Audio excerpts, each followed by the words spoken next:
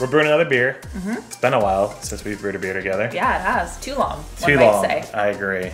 We're doing something different. We're gonna do an extract beer today. We're gonna ferment with a log again. The old reliable log. Yeah, so if you haven't checked out the first log video, make sure to check that out. We're not gonna add any hops to this because we want it to be a little bit more sour, and the hops will limit the ability for the lacto to make it sour. So basically there are 3 methods of brewing beer: extract, partial mash, and all grain. Today we're gonna be doing a partial mash because we're using some grains and some extract. So here we have 1 pound of grain. It's made up of Crystal 60, melanoidin, aromatic, and chocolate malt. We're gonna basically get our colors and some flavors from the grains. And these would be like the specialty malts in an all grain beer. And then this would be like your 2-row in a traditional. Gotcha. So we're using our brewing kit just because it makes things a lot easier. So we got 3 gallons of water in the kettle, heated to 152. So I'm going to just drop this tea bag, let's call it, grains into our 3 gallons of water. 30 minutes of steeping. Add this stuff, maybe for 10 minutes. Boom. You know, the pros of brewing with malt extract is smaller initial investment, less room for error. So if you're a newbie and you're just like, I want to brew a good beer and I want to make sure it's good and not take any risks. Also time saving, obviously, because we're only doing it in an hour. Totally. So, I mean, those are 3 pretty big benefits. Yeah. It's not as cool. It's not as cool. You're not gonna impress too many girls being like. I'm not gonna impress any chicks. No, I mean, if I came out and was like, hey Rachel, I brewed an extract beer. I dumped some extract into water today. I'm very talented. Would you be into that? I mean, it's fine. Yeah, I agree with that. It is whatever you're into. One of the main limitations would be just like styles. You can't brew every style. Yeah, you can't get super creative on this. It's just kind of a basic way to do it. Yeah, so if you haven't brewed extract or it's been a while, there's a couple variations of the extract. So you got your liquid malt extract, which is what we're using today. And we're using Golden Light and a little bit of amber malt. Kind of want to taste it. Do it. Ooh, put that in some tea, honestly. That would be good in tea. Man. That's really good. Yeah, it's not bad at all. I mean, it's a bit lighter. It is a little bit lighter. But definitely tastes different. That one has a little bit more of a straight honey vibe. Yeah. So we're done steeping our grains in our mini mash. We'll just call it that. So I'm gonna remove the grain bag. Gonna just let the last little. I'd give it a little squeeze too. Yeah, I'm gonna give it a little squeeze. Ooh, so satisfying. So we have our little concentrate here. And now we're going to add the malt extract. Look how fancy. Ooh, look at that.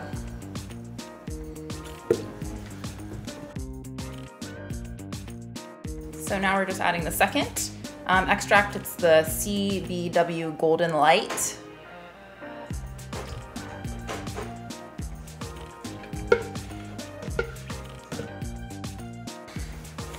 We're good to go. So I've poured both of my malt extracts into the wort, and I just want to make sure they're dissolved because they are like dissolving honey in hot water. So as we're not doing a boil, we're going to heat this up to 172 to pasteurize it. So the great thing about an easy brew day like we had today is you have so much free time to work on your hobbies. For example, bongo playing.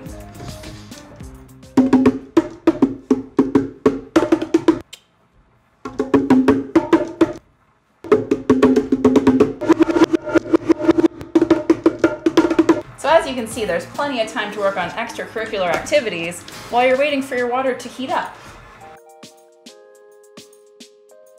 So we're up to 172 degrees, and our wort is now pasteurized, so we're going to turn the heat element off and get this into a bucket. So we're going to add 2 gallons of cold water to our wort.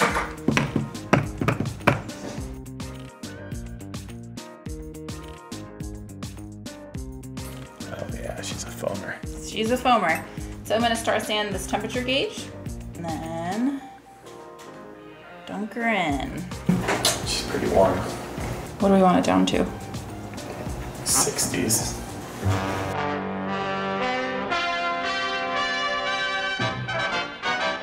Well, Rachel, we took a little break. We did. After adding the water, we were still a little bit high. Temperature-wise. Temperature-wise, not mentally. We're still a little bit. We weren't smoking the weed. A little bit high. We literally just threw it in the chest freezer for a couple hours while we ran errands, did some work, and it's chilled down to high 60s. So cool. We're gonna add the yeast. We're gonna just go ahead and aerate it again. All right. Whoa. Whoa, we got a squirter. All right.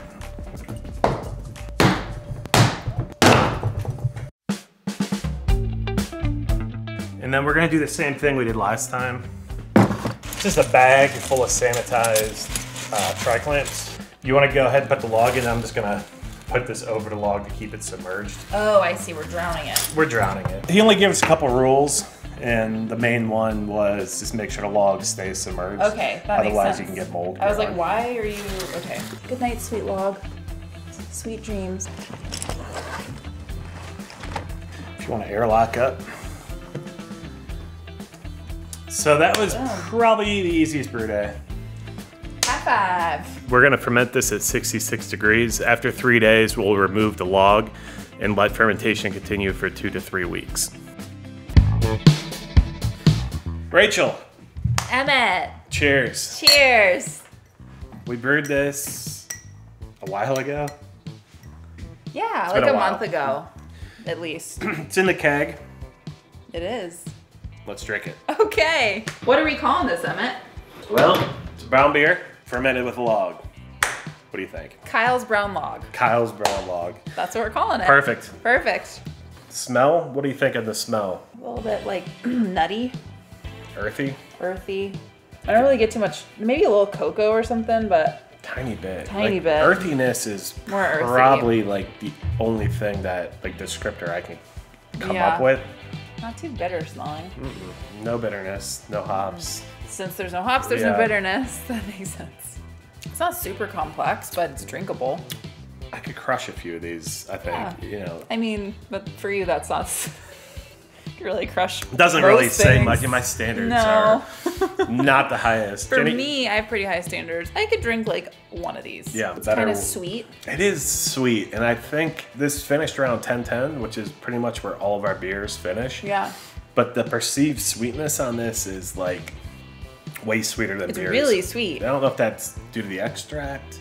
and the hops would tone that down a I little think bit. so. It's just not balanced Yeah, in that regard. yeah. You definitely get some yeast character coming through. Mm-hmm. A little kind of spicy a little bit.